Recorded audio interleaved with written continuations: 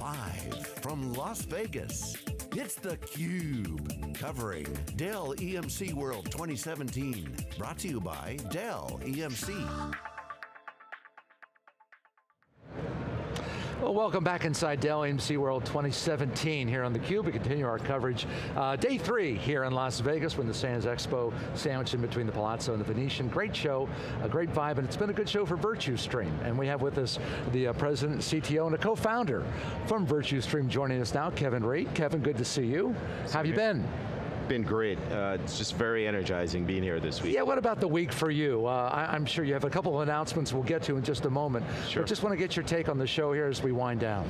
You know, the show's just been incredible. You know, of course, it's the first year that they're all coming together, if you will, as the brand of Dell EMC as one show for the stage. It's been a great stage for us, great audience, looking at the range of countries and clients represented. We've actually just been blown away at the energy behind what Dell Technologies now represents as the overall set of brands in the portfolio.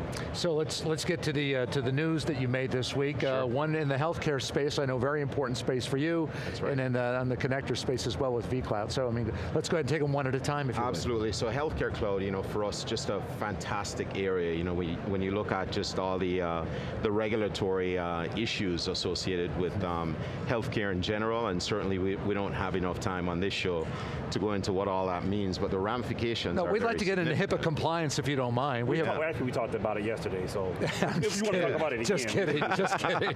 No, we don't have but time. But it's just been fantastic, you know, because with all that change becomes all the investments that the healthcare companies are having to make, whether it's in EHR, EMR, and as you look at changing out those systems of record that really run the critical patient care for those healthcare providers, it really presents a great opportunity. So what we've done is said, let's leverage our core competencies of mission critical, and let's gear that towards the healthcare space. And let's leverage our compliance in HIPAA and other things like that, and be able to bring to the market a capability that's multi-tenanted, that's utility-oriented, but has that mission critical SLA that we're accustomed to providing our clients over the years. So we're very excited about that. We think it's a great market, great industry overall, and we've seen fantastic feedback even in this show from clients who are very excited to now engage in what that could mean for them. You bet. So Kevin, the connector announcement, VMware, we're at Dell EMC World.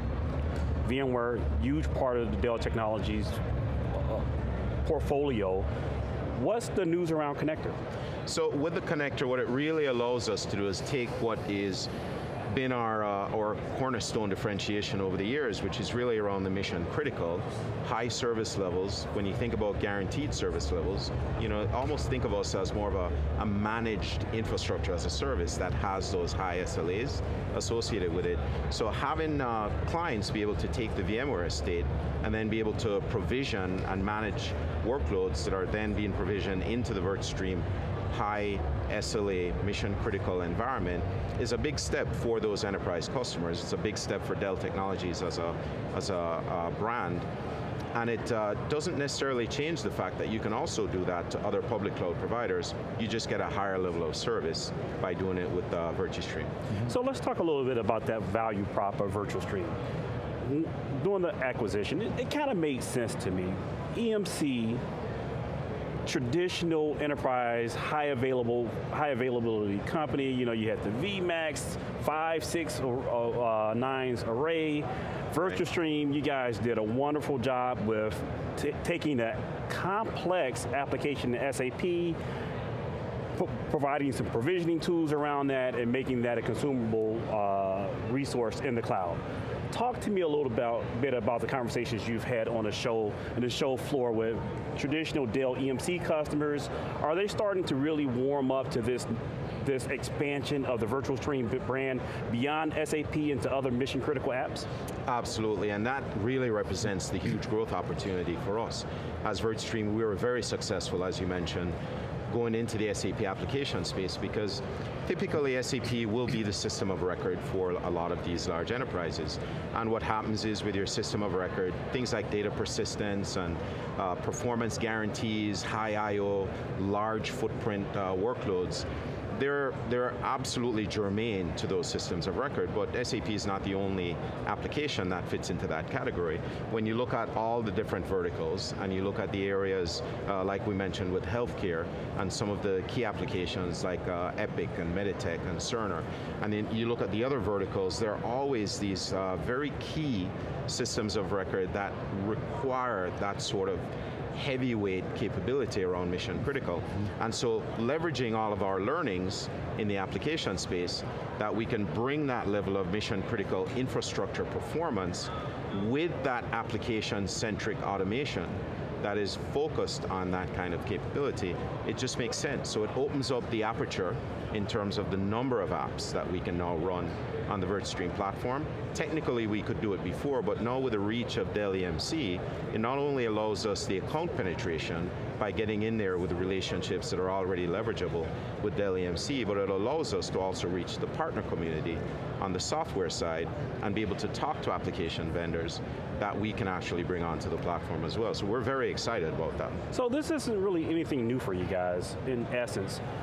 SAP is what I like to call one of those core center of gravity applications. It's heavy. Right. You're going to have a lot of applications around SAP, Absolutely. And those applications are going to be just as critical. Transaction applications, payment processing, That's right. Data, big data apps. Okay. And you guys have hosted those applications before. What are some of the lessons learned from hosting the SAP ecosystem of applications that you're being able to now transfer that to other enterprise applications? Well, there are a couple of very key lessons that we've learned. So first of all, you're absolutely right in the sense that when you have that mission critical nucleus, all the things that sit in the ecosystem come along with it.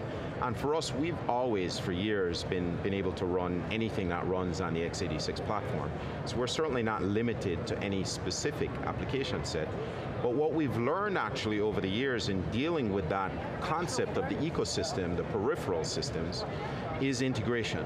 And not only integration in the sense of technically allowing those systems to talk to each other, but what we find is when a client is looking to set up a new training environment or a new testing or QA environment, or they're even leveraging the concept of utility and consumption, if you don't need that system active at night, then you should shut it down. And if you don't need it on the weekend, you should shut it down. But yet, in a lot of these complicated systems, the way in which the integration comes up and which systems talk first, and then second, and then third are very critical. So over the years, we've picked up on things like that level of application automation, what we call landscape management. So you're not just managing a VM, you're managing an entire landscape, which you have to blueprint, and then say, for that blueprint, if you're going to shut it down, what's the way of doing that that's fastest, but also runs the least risk of data corruption or other issues that can occur if you just, for some reason, fall out of sequence. So that's one of the very critical lessons that we've learned. The other piece of it is really around tweaking the environments, where we've found that by analyzing the actual resource consumption of these apps, which we measure on 5-minute increments, it allows us to have a much better introspection, if you will, of that entire landscape. And so it allows us to predict whether it's at night or certain times of the month, during financial close as an example, or for some of our very labor-intensive environments that have warehouses or manufacturing, time and attendance systems, that kick in at certain shift change hours, and being able to predict when they need the resources and allocate those resources accordingly. So these are some of the very critical lessons that we plan to take from our years of running and perfecting the art of running SAP and taking them to some of these other mission critical applications as well. Well, Kevin, again, great news that you've launched this week in a couple of respects. Glad to hear the show's going well, and just want to congratulate you personally. I mean, I always like having co-founder on the show. It's just, you build something from scratch, and obviously it's worked extremely well, so congratulations on that front. Thank you very much. And I admire that, so good for you. Thank you. Good to have Appreciate you. it. Kevin Reid from Virtustream with us here on theCUBE. Back with more from Dell EMC World 2017 in just a bit. You are watching theCUBE here on SiliconANGLE TV.